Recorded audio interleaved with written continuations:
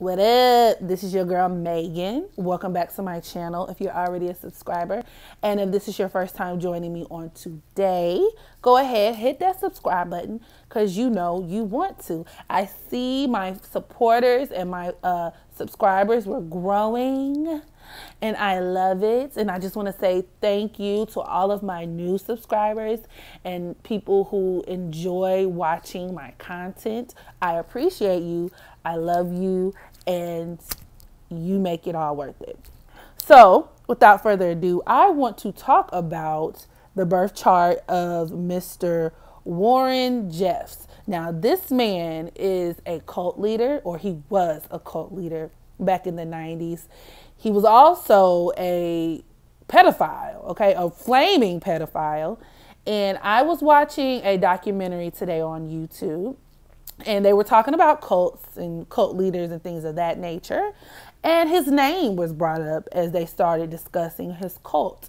Now, just out of curiosity, I decided to look up his birthday and just look up his birth chart, right? And I don't have his birth time, but based off of his birthday, I was able to pull up a natal chart for him. And what I found was just astonishing. It was breathtaking. So I'm not going to spend too much time on this motherfucker. Like, I'm just not. But I did want to do just a general, very general reading of his chart because just for educational purposes, I found it to be really fascinating. Okay. So I'm going to go ahead and read this Wikipedia article. Warren Jeffs is a convicted child molester and the president of the Fundamental Church of Jesus Christ of Latter-day Saints. He is serving a sentence of life plus 20 years after being convicted in 2011 of 2 felony counts of child sexual assault. In 2006, he was placed on the FBI's 10 most wanted list for his flight from the charges that he had arranged an illegal marriage between his adult male followers and underage girls in Utah. In 2007, Arizona charged him with 8 additional counts in 2 separate cases, including incest and sexual conduct with minors. Yeah, so he's definitely a piece of shit. Let's start there. And I see that his birthday is December the 3rd, 1955, which makes him a Sagittarius sun. And right away, I was like, makes sense. Just because Sagittarius is the natural ruler of the 9th house, which deals with religion. It deals with spirituality. It deals with philosophy, higher-minded ideals, and things of that nature. Now, when it comes just to Sagittarius or Sagittarius energy in general, you tend to have 2 types of Sagittarius, 2 types of Sagittariuses, whatever the plural is.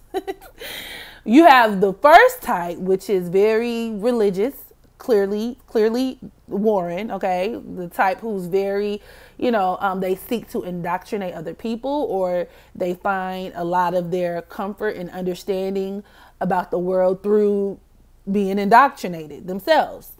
And then you have the second type, which I would personally describe myself as the more spiritual, the more spiritually inclined and free thinking, open-minded Sagittarius, who is very much, we don't like to be confined by religions, but we at the same time still have our very distinct views and philosophies on the world, and we seek to gain understanding about the world around us by way of our own personal spirituality. But either way you want to slice it, Sagittarius loves to assign meaning to things. That's what makes us so, spiritual or religious in nature. That's what makes a lot of people turn to religion in general. People want to know why. Why do I have to die? What happens when I die? What happened to my uncle when he died? Why are bad things happening to me? How do I get good things to happen to me? Is there a nigga in the sky who sits on a cloud and hands out blessings all day long? Those type of like philosophical / religious questions that people have been just pondering over since the beginning of time. comes naturally to a Sagittarius. And if you're vibrating on a lower frequency, or if you're not mentally stable, or if you have some other hiccups in your natal chart, you could potentially be the type of person to gravitate towards, doctrination. And this affinity for religion, if you will, is compounded by the fact that his sun is conjoined to his Mercury as well as his North Node. Now, Mercury in Sagittarius is a very common placement for preachers.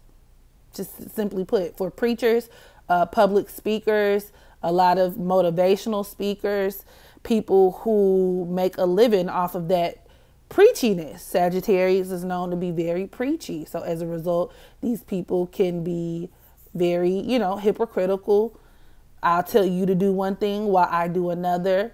I sit on my high horse and I tell you what you need to do to get to heaven while I am out here doing whatever the fuck I want type of energy. Not to say all preachers are that way, but specifically in Warren's case, right? Clearly. And the fact that his Mercury is in the sign of Sagittarius, it just reinforces that. And his Mercury is at the 9th degree.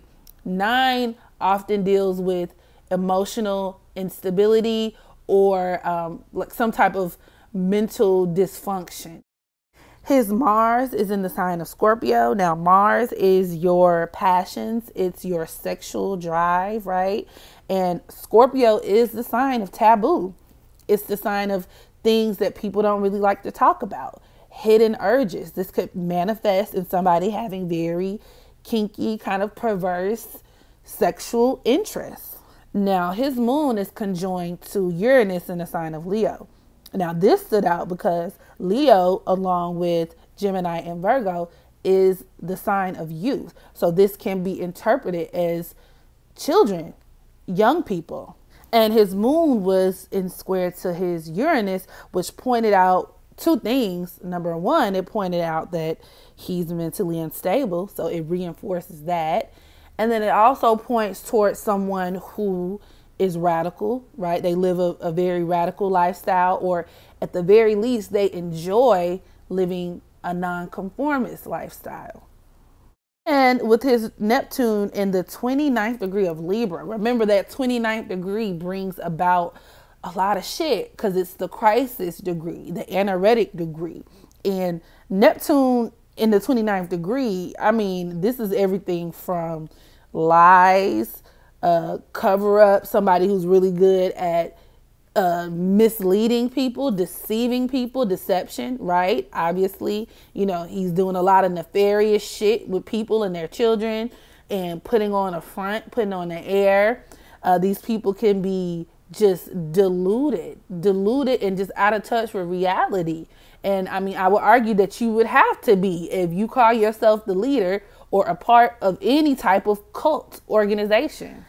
And with his North Node in the sign of Sagittarius and his South Node in the sign of Gemini, this reinforces the fact that this man is manipulative, just straight out. Because a lot of Gemini South Nodes, depending on how evolved they are, can be liars straight up, very manipulative, very witty, very quick-minded, that kind of quick-minded cunningness that can make somebody very convincing, very believable, very manipulative. A lot of Gemini South Nodes are people who were probably criminals in their previous lifetime. And in this lifetime, there's a karmic duty to be truthful, to be straightforward, to live in your truth.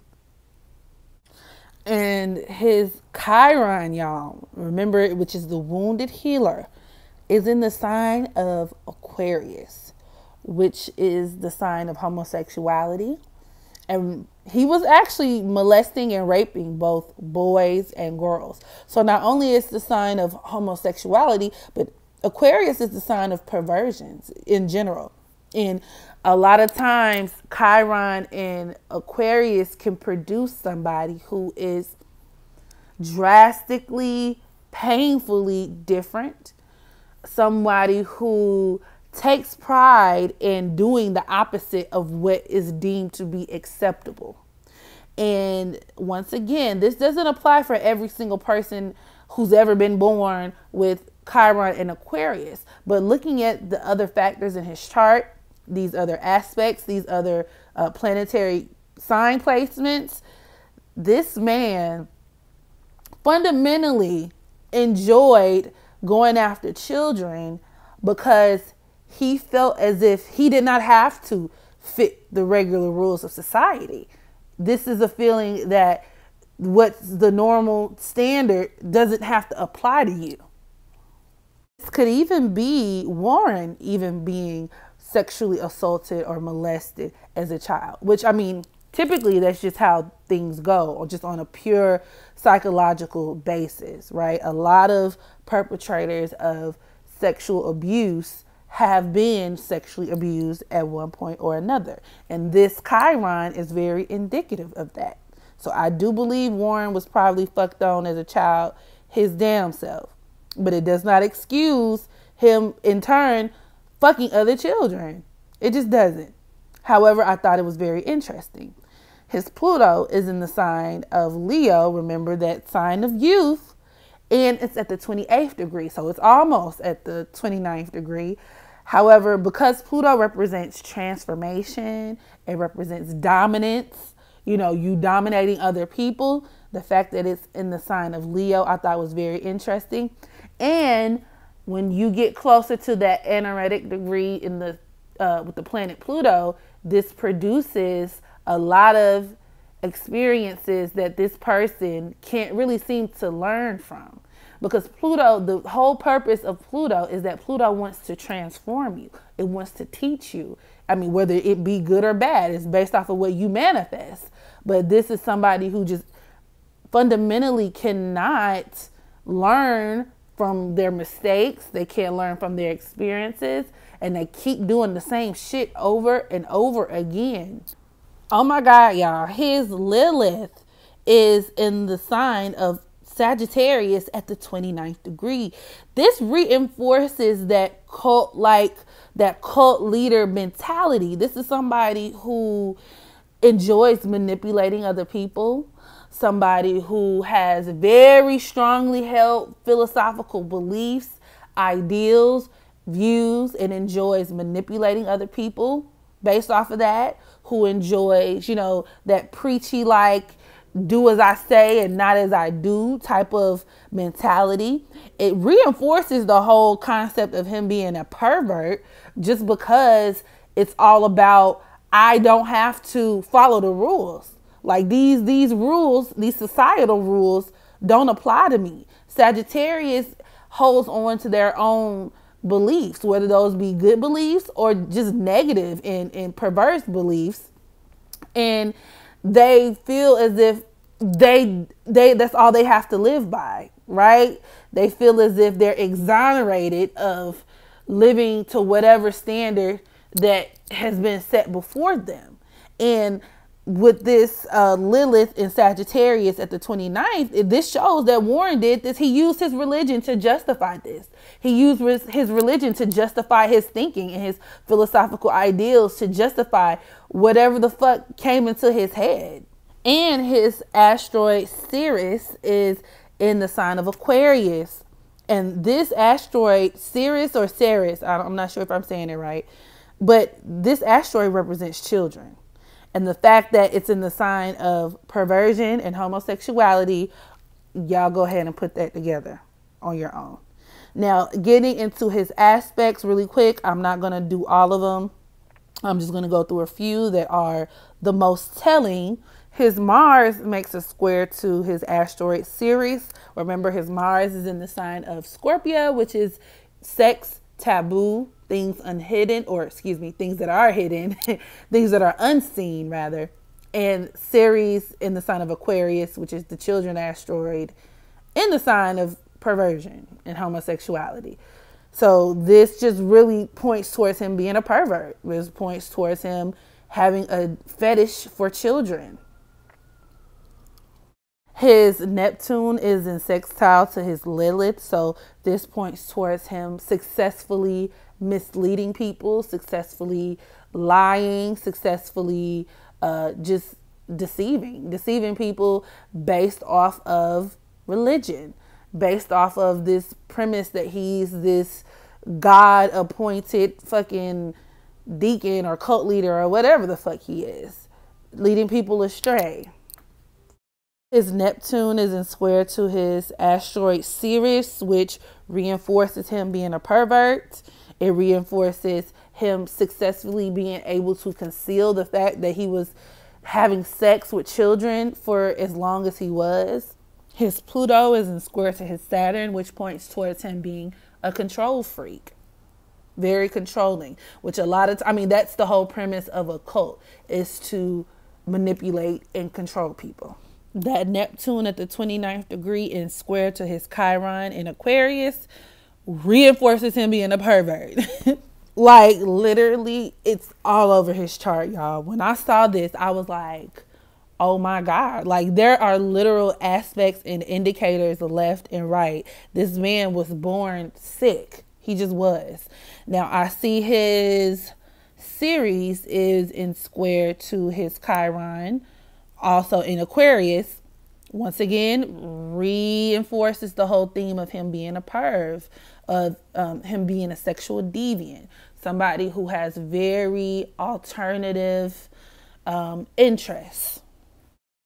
And I'd also say that this Neptune square Ceres here could also indicate him being prosecuted for these crimes, because remember, his Neptune is in the sign of Libra, and Libra deals with the justice system. Warren's Sun conjoined to his asteroid Juno deals with him feeling like he can only date people who he can lead spiritually or who he can lead religiously.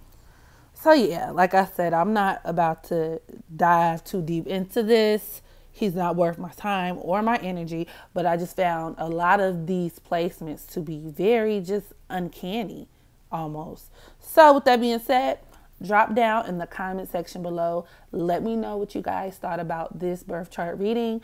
Let me know if you have any suggestions on even a celebrity or someone who I could do next.